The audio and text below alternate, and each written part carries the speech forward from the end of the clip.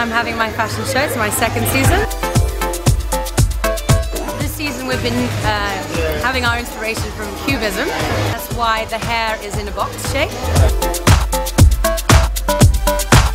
I'm working with Toni&GUY. Bill is amazing.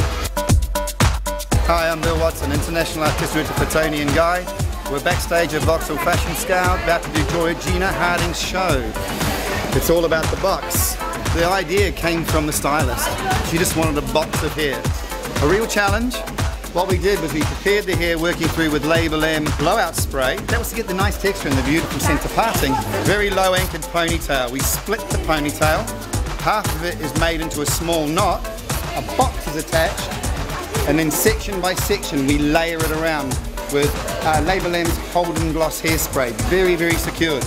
Tiny hair net over the top, and she was done. We're about 5 minutes from showtime. All the models are done. I've had an amazing team who have just nailed the look totally. So with a couple to go, we're smiling.